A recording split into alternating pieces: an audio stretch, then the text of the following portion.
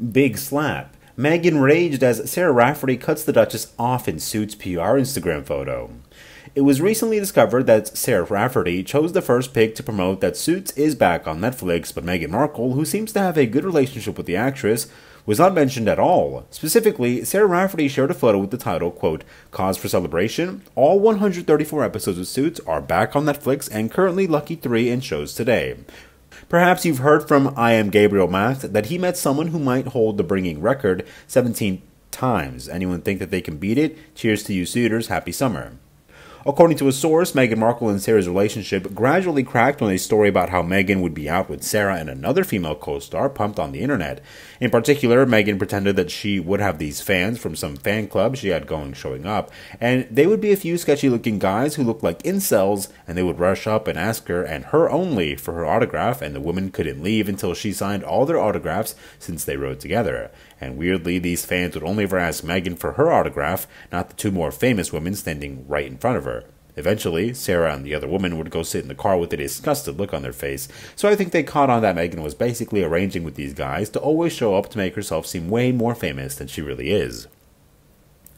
This news came after the first 8 seasons of the legal drama just hit the streaming service on June 17th, and the series has already claimed the number 3 spot on Netflix's list of most watched shows. Suits is about a corporate lawyer named Harvey Specter, who is forced to adapt when a new partner joins the firm. His team consists of himself and 3 other powerful attorneys, and they work together while maintaining personal and professional relationships. Markle portrays a supporting character named Rachel Zane, a lawyer who's trying to break free of her father's shadow. Although Rachel is opposed to dating a coworker, she soon meets and develops a close-knit bond with another lawyer, Mike Ross. Suits originally premiered back in 2011 on USA Network. It ran for 7 seasons before Markle announced that she was exiting the show.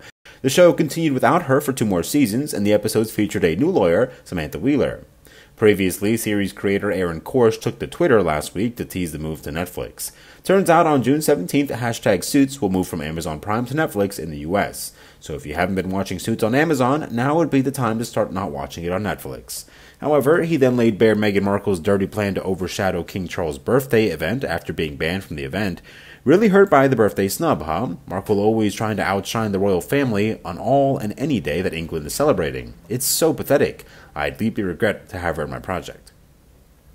Moreover, due to a consequence of Sussex's staged car chase, Netflix plans to filter Suits content and remove almost all of Meghan's appearances in this legal drama. As a result, followers of the Duchess may feel alienated from the big entertainment platform. It comes after one of the political journalists called Erbil Gunasti revealed that Americans never considered Meghan Markle as a star. When she became infamous in the UK as the Hollywood actress dating Prince Harry, most Americans asked simply, "Who?"